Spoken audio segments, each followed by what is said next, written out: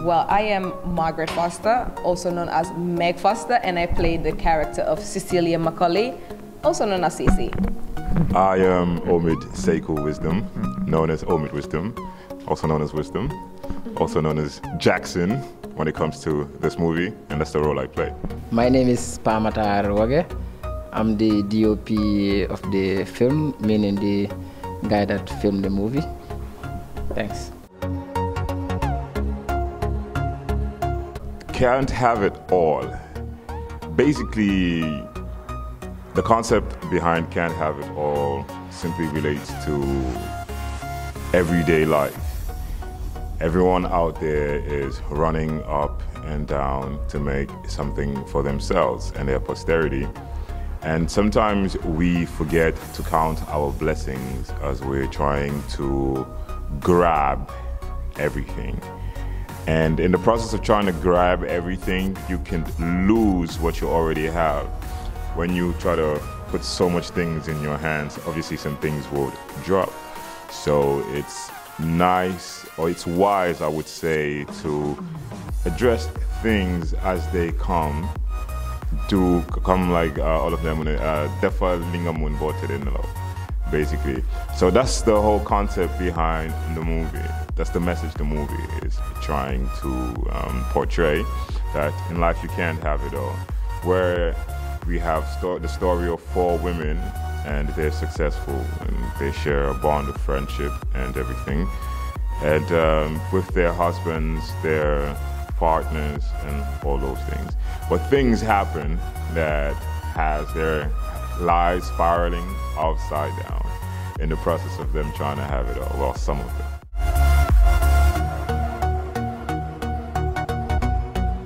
Well, basically, I would say in my own personal life, I managed to practice certain levels of independence, because I don't think anyone is truly independent.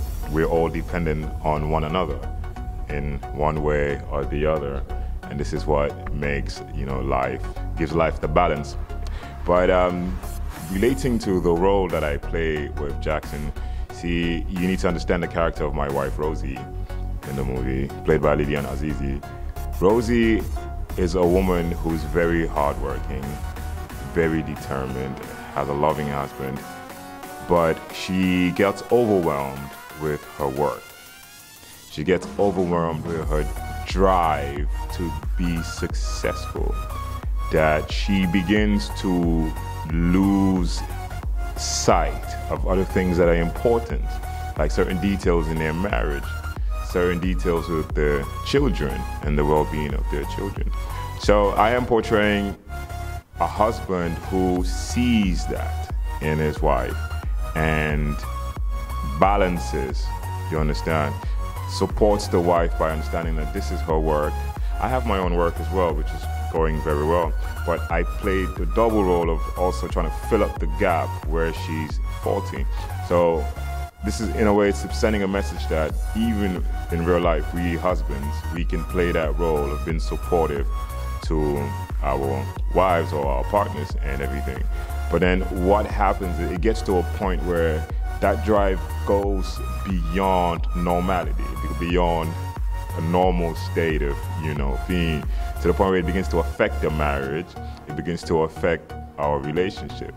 It begins to affect even the well-being of the children. So that's another, that's another picture we're portraying, that when you actually take those directions towards trying to succeed to the point where you start losing balance, it can create problems, you understand? So yes, I'm a very independent husband, but to a point, which is like everybody else.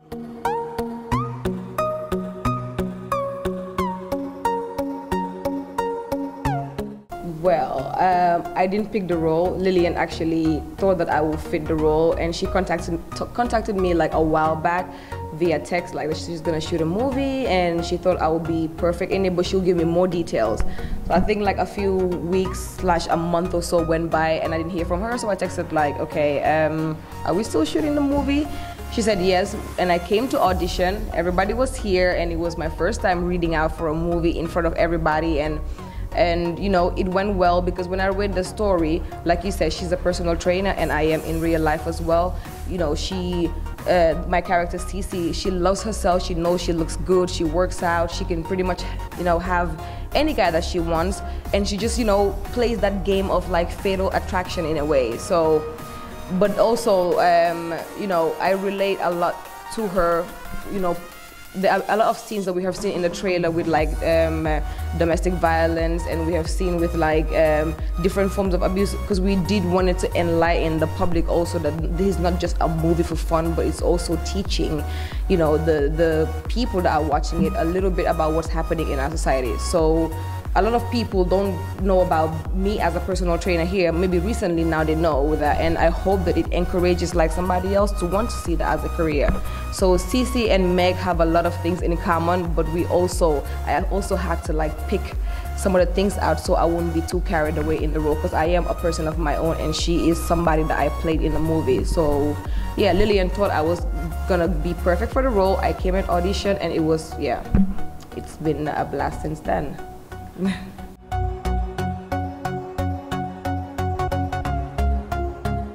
Well, I play Cece, and Cece is very feisty, and like I said earlier, she is a trainer.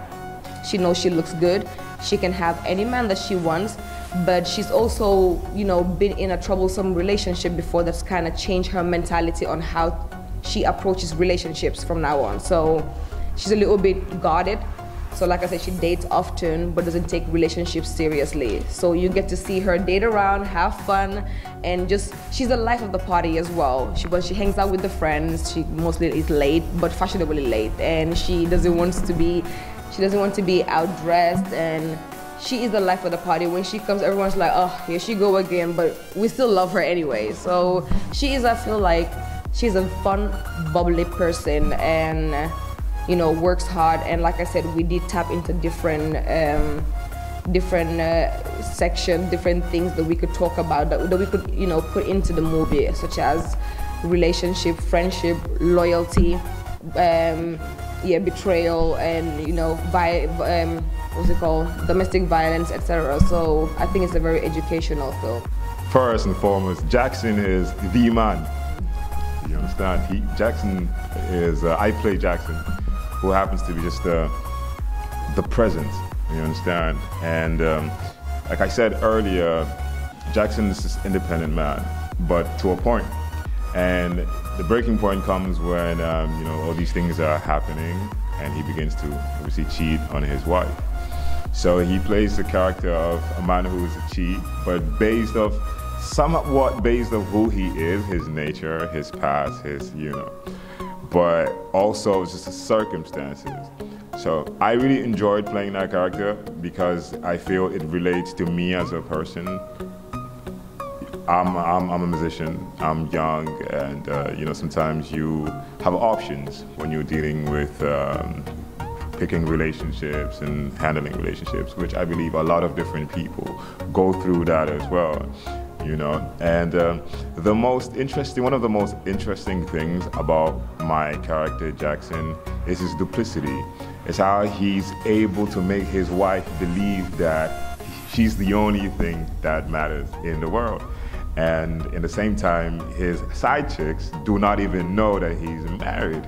You understand? And he plays this character with so much smoothness, so much effectiveness, to the point where when the wife actually does get to find out that he's been, you know, having extramarital affairs outside, it's devastating.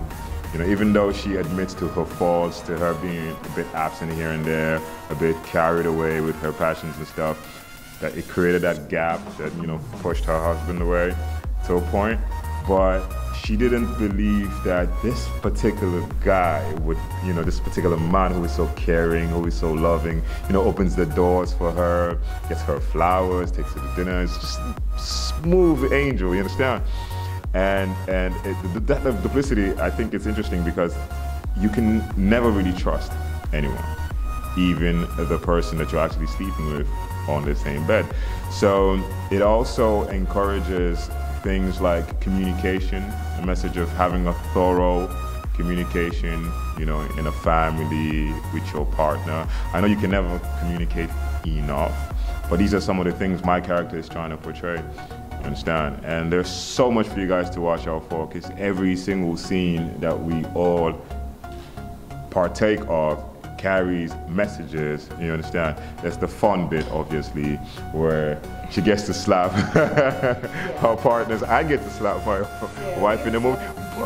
But then again, it's like she said, you know, there's the domestic violence message. There's the, you know, we're advocating against rape, and we just want the movie to continuously touch on some of these topics that are relevant topics in our society, which should continue to be, you know, something to be talked about. You understand? Because we have a great culture of silence in this country about so many things. So as we continue to keep the narrative going, it's important for the development of our society.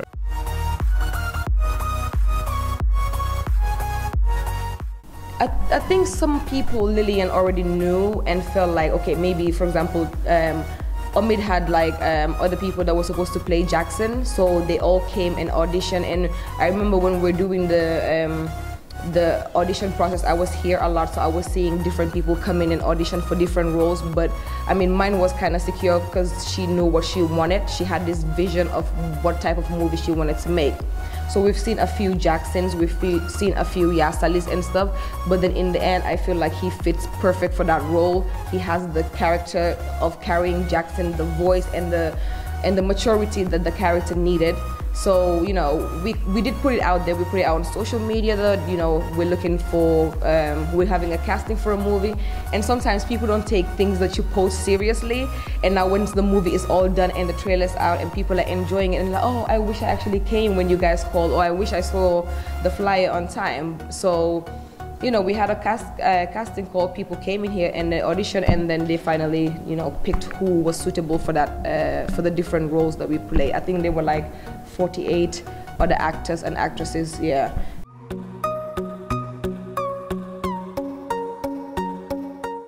Well, I think 90% of the actors, I'll say 90, this is their first time acting. I would say that. Like acting in a movie, not on plays, but acting in a movie. 90% of the crew, I can even say 95, because I don't see anybody there who has been doing movies for ages. No, we're all new in it. I think it's Shirifo. Yeah. It's Shirifo, and Shirifo, I think him too. I think this is his first time doing this kind of big movies. So I'll say basically all of us had, because me, this is my first time shooting a movie. And a lot of people, I'll say Meg and Omid Wisdom, maybe this is their first time acting a movie, but you know, all of them are in the same areas, acting and all that, but movie, I think all of us, this is the first time.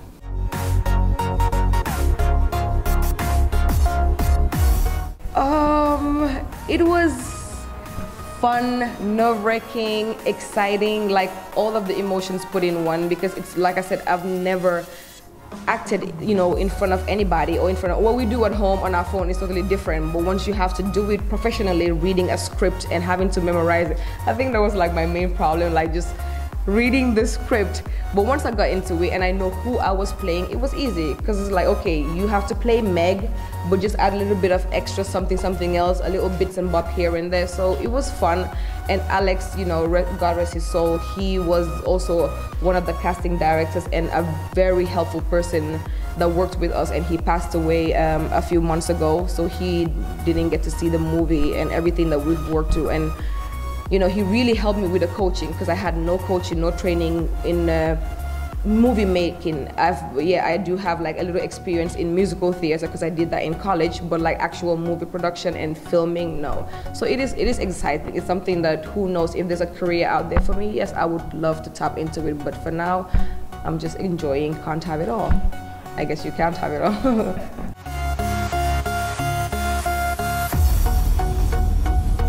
That courage on the equipments, and let's say, I think we're lacking a lot when it comes to making good films that I'm seeing on Hollywood and other channels. So this time, when Lillian came up with this idea, so she said she wanna do a movie that's gonna be like an international movie, that's gonna be like a Netflix standard and Nollywood standard and even Hollywood standard. So in my mind, I said, like, first of all, we don't have 4K cameras here to shoot a Hollywood or even a Nollywood standard. So she said she's at least willing to invest a lot in this movie based with just on equipments. So what I thought, well, I think if we have the equipments, I don't see any other reason why we will not be able to have the standard and quality movies that have been seen. Because the rest is just acting. Yeah. Well, 4K camera, it's basically what everybody is using nowadays, except maybe Gambia, but other African countries are using 4K cameras, because the reason for 4K cameras is it's more clear and it brings out every color natural as it is. You don't even have to add color correction or even all this fake stuff. But with a 4K camera, I think you can have more clarity in images and it shows more than any other camera can show.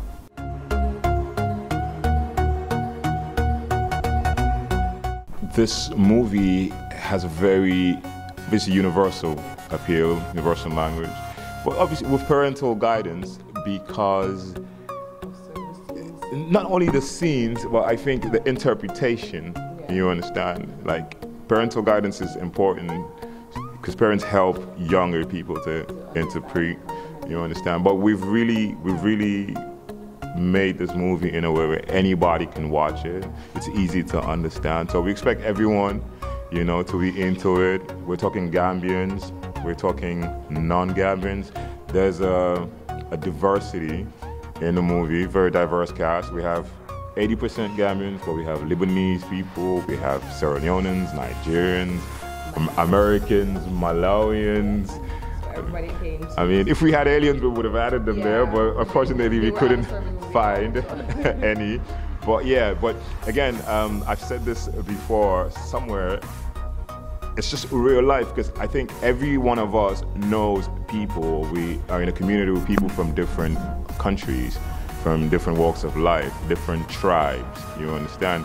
And we're just portraying that in the movie, how we just coexist, you understand, with people from different cultures and different norms. So the people who can come watch it, they would relate to it, seeing that, okay, I'm Gambian, or I'm from Mozambique, but they will still relate, you understand, to the diversity that the movie is portraying. So yeah, it's for everybody, everybody.